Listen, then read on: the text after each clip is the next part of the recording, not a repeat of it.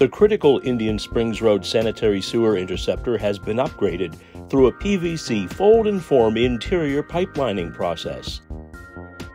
The project is important because the interceptor pipe is one of the last major pipes that carries wastewater from throughout White Township before connecting to the Indiana Borough system. Sewage from the housing developments and business districts on the west side of White Township, the most heavily developed section of the township, passes through this pipeline. Aging sewer pipes present several issues that can impair system operation. Sewage pipelines wear away over the course of time, leading to weak structure and the potential to collapse. Cracks allow groundwater to leak into the pipeline and often permit tree roots and soil to get into the pipeline, impeding the flow of wastewater through the system.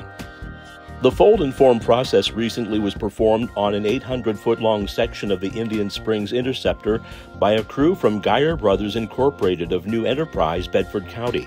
At the start of the job, the workers entered manholes on opposite ends of the project area and installed a large hose to bypass wastewater over the ground above the failing pipeline during the project. Workers then cleaned the pipe using a high-powered jet truck.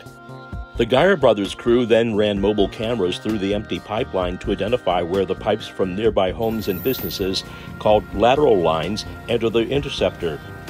The crew also looked for problem areas such as dips in the pipeline with accumulations of water that needed to be removed and leaks that needed to be patched before the work continued. The lining began with the insertion of a steel cable through the pipeline between the two manholes. The Geyer Brothers crew then fed a heated pliable PVC pipe, which was folded over onto itself, and used the cable to pull the new pipe from the starting point to the second manhole. After completing several steps to assure the hot folded pipe was securely positioned inside the original pipe, the crew pumped air through the new PVC to inflate it into place, cool it, and cure it.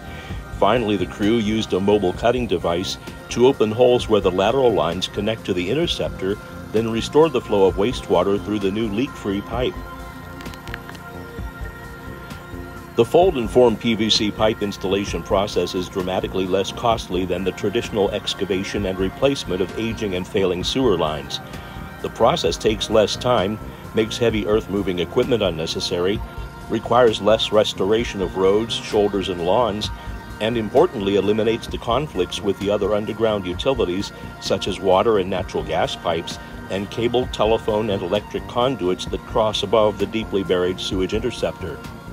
With the completion of the Indian Springs Road Interceptor Improvement Project, the crew from Geyer Brothers then performed similar lining projects on storm drainage pipes in the Monticello and Whites Woods neighborhoods in White Township.